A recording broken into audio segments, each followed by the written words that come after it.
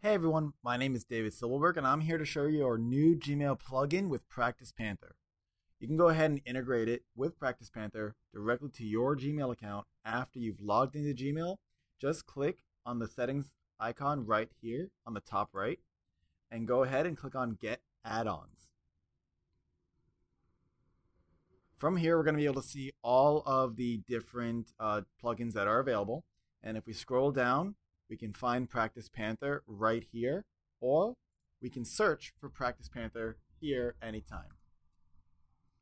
Click on PracticePanther, click on Install, and click on Continue. Select the specific account that you would like to integrate the plugin with. Click Allow. And right there, it'll start installing for you. Takes 2 seconds. Click Done.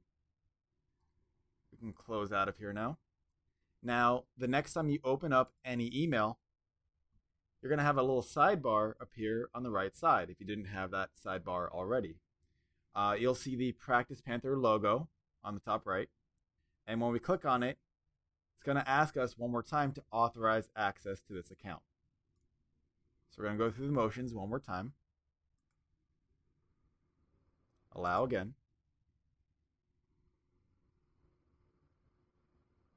And now it's going to actually ask us to sign in to our PracticePanther account.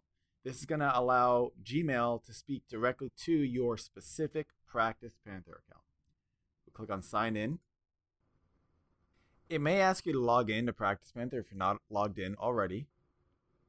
And next, we're just going to go ahead and hit Grant Access. And we're done. Now that the Gmail plugin has been granted access, it is fully integrated between Gmail and your PracticePanther account.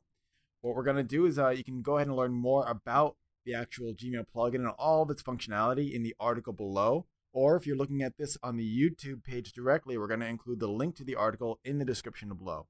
Thank you so much for your time, and I'll see you guys again soon. Take care.